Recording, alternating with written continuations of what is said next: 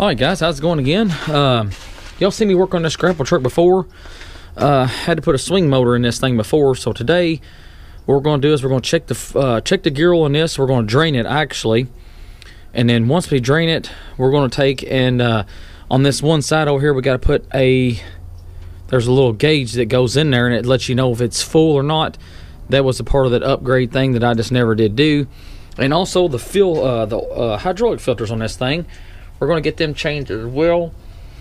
And because they're pretty nasty, and I never did change them whenever we got this thing, and I really wanted to get them changed because the pumps feel like they're winding when I'm using this thing. So we're going to get that there. I done got them off and everything. I cleaned all the housings and stuff up, so when I put the new filters on, we won't get no grease in there.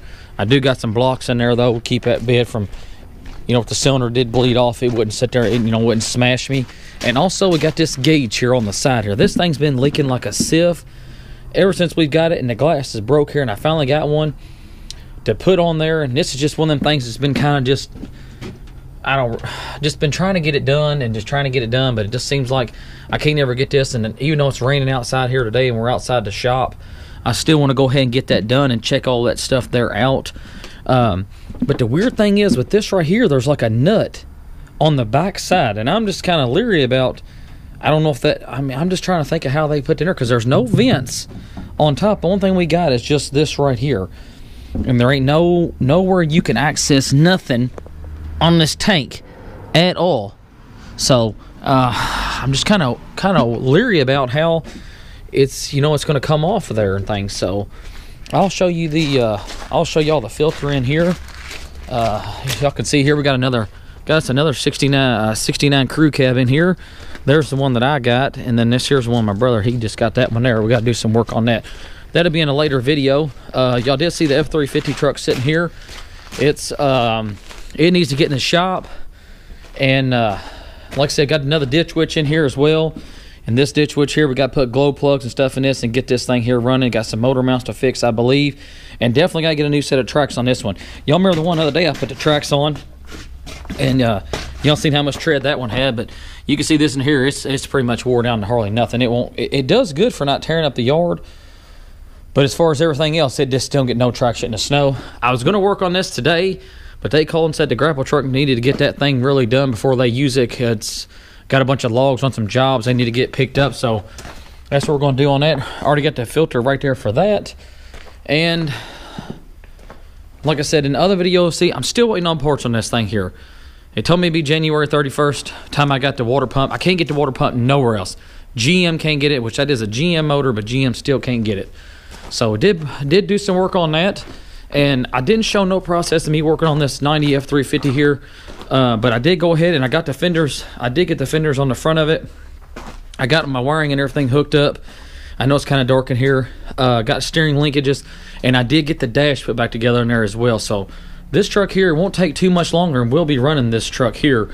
I've had this thing apart for I don't know how many years. If anybody wants to see me do some work on this truck here or any of the trucks I got around here or anything, just comment down below, hey, I want to see you do some work on this truck or that truck, because I don't really know if there's a whole lot of people out there being interested. This body style here, the brick nose body style, a lot of people, they don't really like this, but these are one of my favorite. The brick nose is kind of like my favorite, my favorite body style. The interior in this truck is really good. At one time, somebody put the aftermarket seats and stuff in there, and this is a 5-speed. It's got a brand new ZF5 in there, and like I said, the dash and the steering wheel, I put all that stuff back in there the other day. We'll get this ugly ass tinted window stuff here off. But other than that there, let's show y'all here what it looks like down inside this filter housing here. I took it apart, and I got holes everywhere. I haven't it, but if y'all can see that filter housing here, you can just see how nasty it is. All the gunk in there, and then down inside here, it is just it's just plumb nasty down inside here. So what we're going to do is we're going to clean all this mess here out, clean that filter, because this filter housing here, it's just a metal cartridge, and all you do is you just clean it out, and once you clean out, you just stuff it back in there and you put it on there. But you want to put this one on there first, and then put the other filter on there, put this screw-on filter on there last. So we're going to go ahead and clean all these parts here up. This is the back piece that goes on there. It's got a big O-ring on there. We'll get that tightened up. and get all this cleaned up. Once I get this cleaned up, we'll get back out there and we'll go ahead and see about getting the filter housings on there and trying to get that new sight glass on there. Here, I'll show you what I'm talking about real quick before I get off here. Here's the there's the filter that they gave me. That's the wrong one. He told me that at the Petersons, he said that filter there, you might need it, you might not, just to make sure that one there is not all tore up, and that one's good, so we'll take that one there back. But you would think inside that tank they would have these things on there to where you can could just do, you know what I'm saying, do that there. But for some reason, I'm kind of leery if I start to take this off and this is not bit into that tank. I don't know if I'm going to take the top of it off and put a magnet down inside there to kind of hold this so I can screw it in there. I don't really know. But the other weird thing about it is on this side here, there's a piece of rubber. So I don't know if they put these. I don't know if they put these in there whenever they. I don't know if they put these in there whenever, like they're welding a tank together. But I wouldn't think so. You know, before they weld the top on there, they screw this in there. I don't really know. Most time, the ones you take the sight glass off there, it's usually either got like a clear long tube and it's got two little fittings on there, compression fittings on there. But this here's a little bit different here. So we'll quit talking about this here, and then like I said, we'll get this filter out there cleaned out, and I'll show you what it looks like once I get it done. Alrighty guys, well, I got this thing all cleaned out. As you can see here, it's way better than what it was before. We're gonna go ahead now and we'll put it all back together. Spring here, it'll go down in the bottom just like that. The filter here, you can see I got all the debris and stuff out of that filter there as well. So I'll go ahead and wipe it off here a little bit.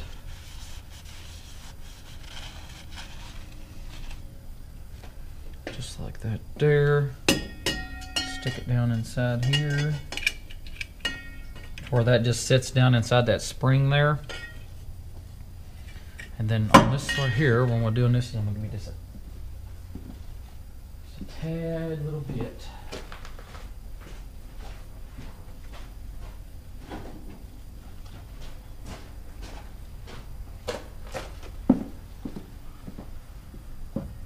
I'm just giving me a tad little bit of grease to go right around the end of this.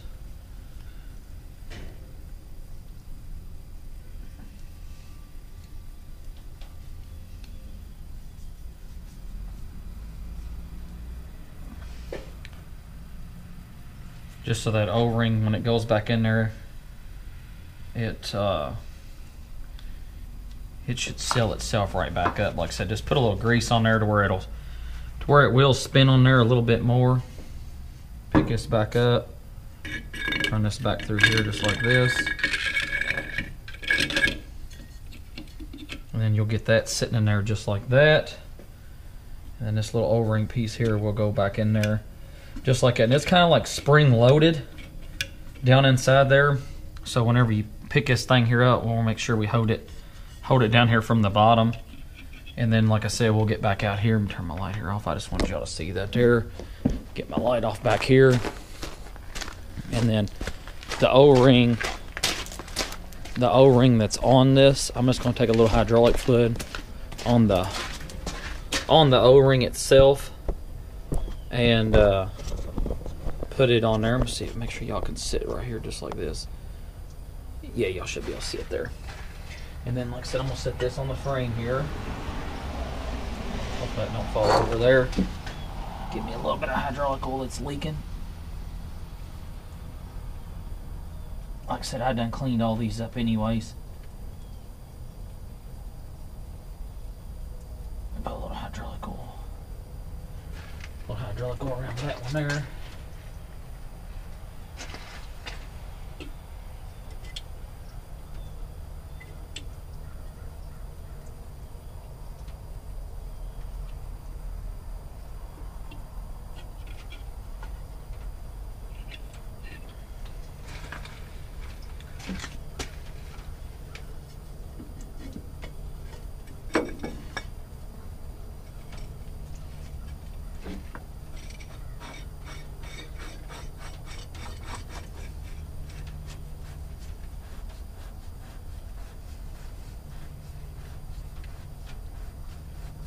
it'll start, like I said, it'll start going right on there. It'll start taking and going itself right on there, no problem.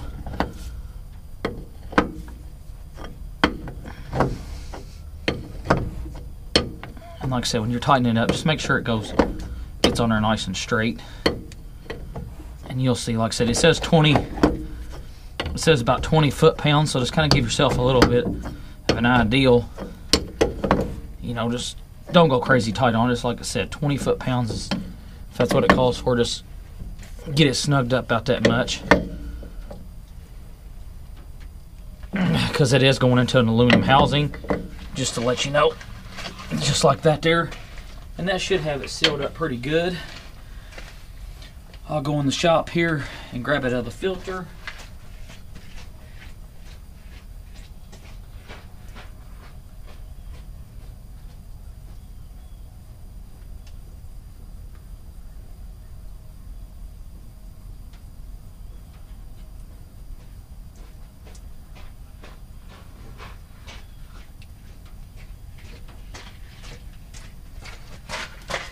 This one right here is going to take a Napa.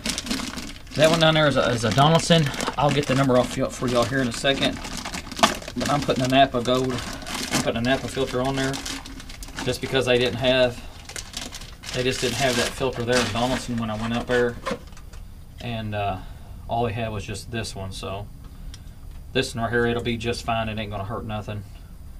Because in true honesty, I think I'm just going to run this. I think I'm going to run this for just a little bit, and I think I'm going to change this filter here out again. I probably should have heated this O-ring here up a little bit and got a little bit to where it was going to stay in there. Might have to do a little finessing with this one to get it in there. Better put a little grease in there maybe. It's staying in there now. Yeah, there we go. That should do it. And then, like I said, I'll just put a little grease all the way around it here. Just take the oil, the hydraulic oil that's in here. We'll put it around there just like that there. We shouldn't have no problem with that. But like I said, when you're doing this, make sure that you make sure, like I said, you do it just like this here. You take this filter off.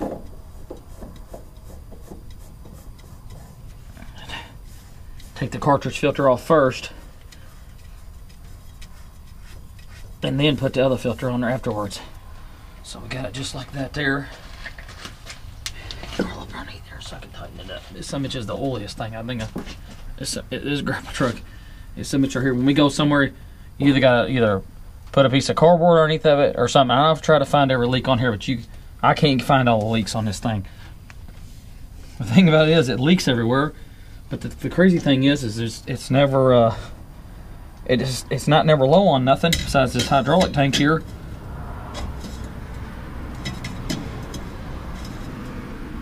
There we go. That should be good there. I won't think I should need no more than that on there. Go ahead and slide that over there out of the way. Get on up there a little bit more. There we go, that should be doing it. And we'll go ahead and, like I said, I'll write on them as well.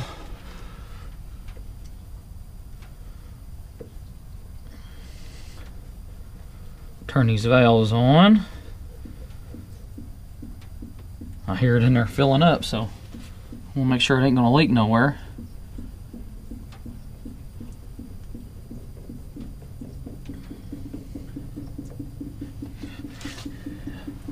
You can really hear it bubbling in there now. Make sure we're not leaking nowhere.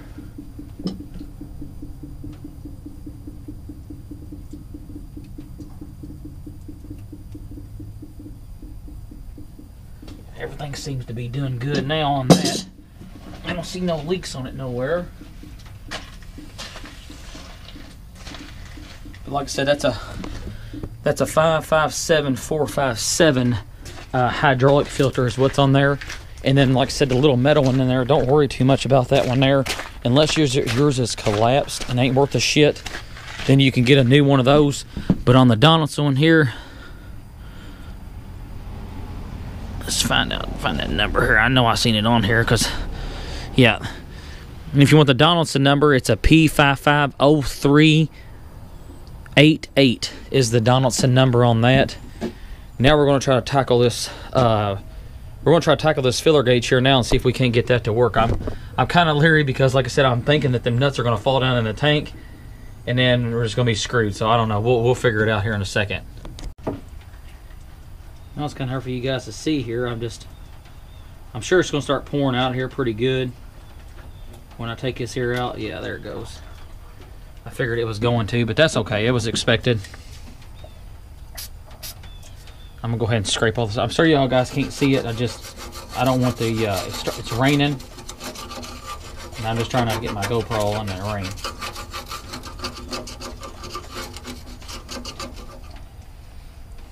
Like I said, the bottom one's gonna be kind of tricky.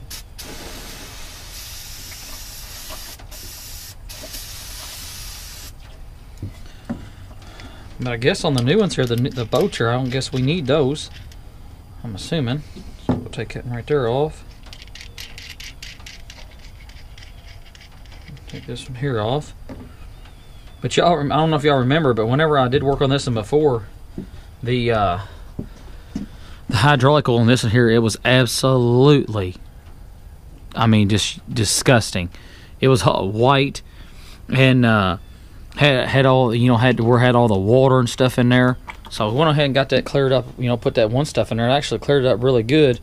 So now what I'm going to do is I'm going to go ahead and I'm going to let that drain for just a second. While that's draining, I'm going to take and I'll clean it all off, and then we'll get the thing put on there. Got the D-slate glass put on there. And what I had to wind up doing is I left the bottom one good, but on the top here, I had to wind up grinding this little plastic piece here down to where it would make this smaller, or it's make this a little bit smaller, and then it was able to go inside there. But if it didn't do that right there, it wasn't going to go in there. So I don't understand. I mean, I don't really understand why it would just go directly down in there, but it wouldn't. So that's just how that right there turned out to be. Make a damn mess of it, don't I? At least the bucket's down there. So hopefully 5 gallons. Hopefully this 5 gallons here will at least put us in a sight glass here. Might have to have more, I don't know. I know before when it wasn't in a sight glass, about 5 gallons put it in there. So we're gonna see here.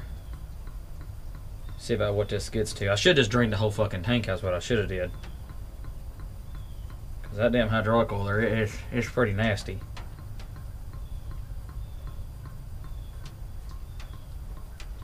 Yeah, I see it's coming up in the sight glass now. Hopefully it don't leak.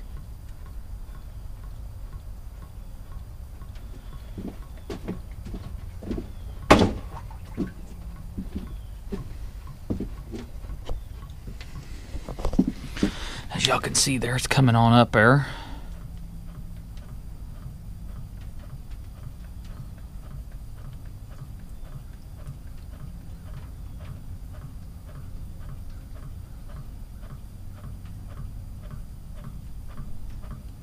Main thing is, as long as it does not leak, and I don't see it leaking at the moment. Plus, with the bed up and the boom and everything up, I think 5 gallons is going to do us pretty good. That's going to go ahead and get us on up there. Be pretty close about where we're going to have to be at. Let it keep going on up there. Yeah, I think we'll be just fine with that right there. It's kind of about where it needs to be at. And like I said, these little O-rings here are holding pretty good. And I don't think we're having no problems with that there. Like I said, I'll go ahead and clean this damn mess here up that I made. Put this bucket here back in the shop here. Get every little last bit we get. What I do is I got a 55-gallon barrel in there, and that's usually where I pump it.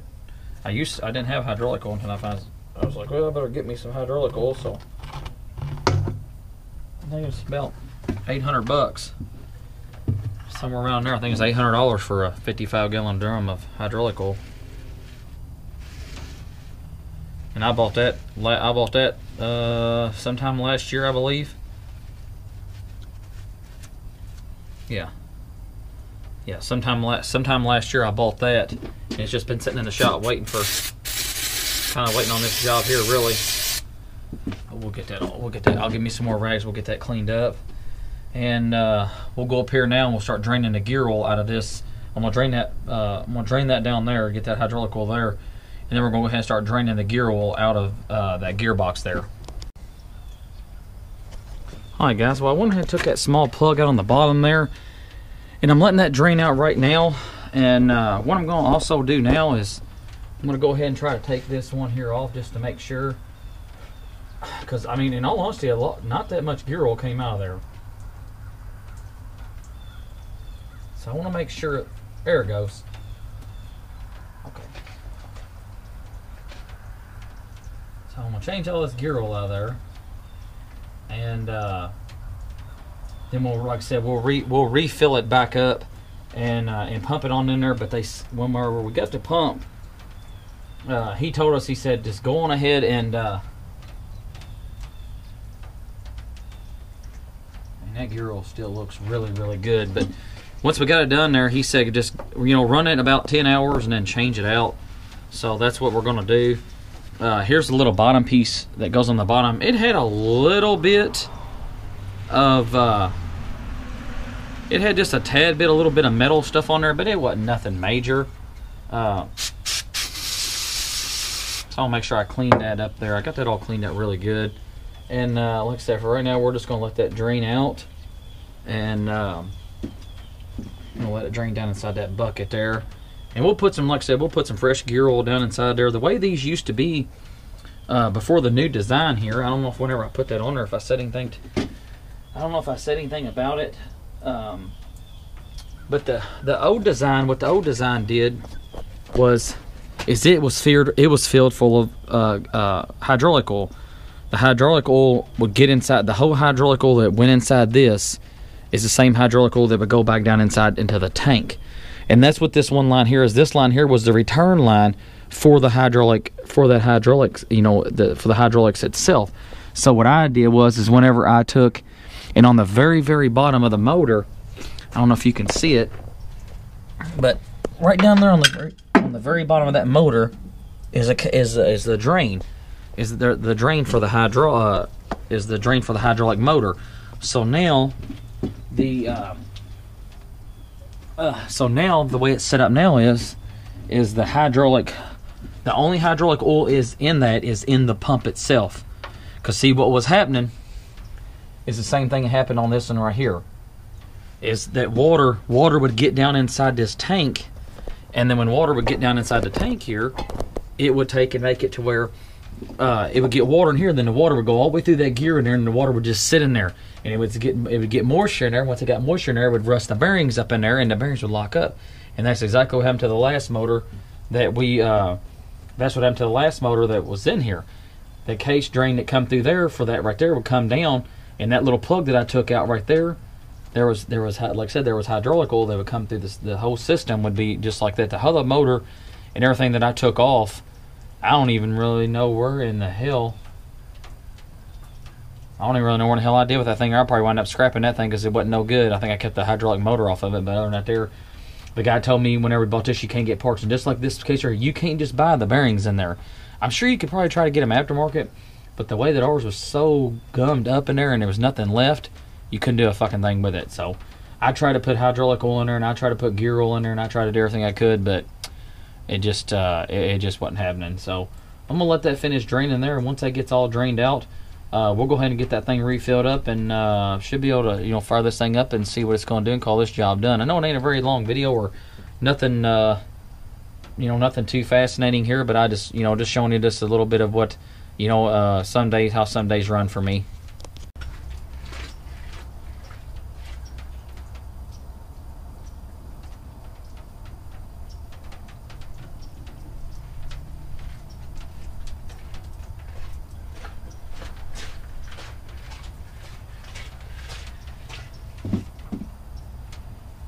Alright guys, on that one side over there, there is a vent tube that's in there. And I'm going to see what it does now. Because I remember when I filled this thing up before, I didn't have that problem. There it goes. It's going in there better now.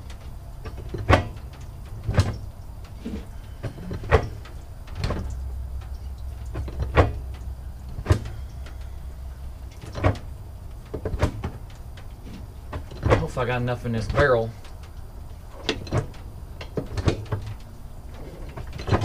Hoping.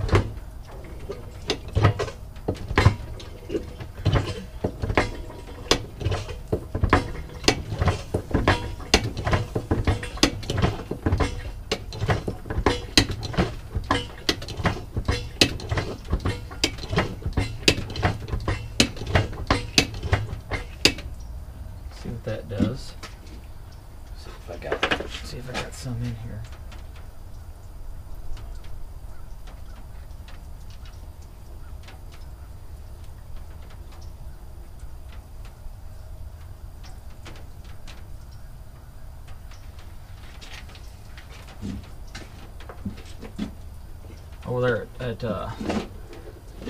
Over at the Petersons, the dealer over there, he said all you got to do is just fill that thing up.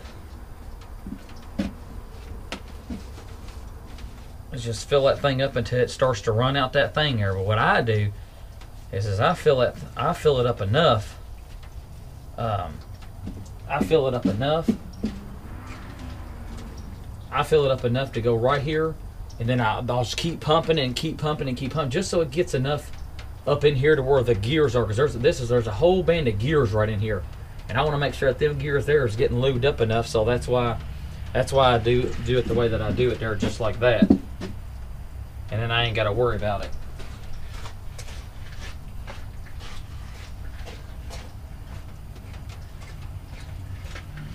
But like I said, there is a vent tube on this one side here, and I knew something was weird. I said, because man, that son of a bitch already used it on. It didn't do it to me last time. Alrighty, guys. We're gonna finish this job up real quick here. A little day getting late in the day there, but I did get the oil drained out of it. And got some new oil in there, got the new filter and stuff on there. We're going to top this thing off some antifreeze.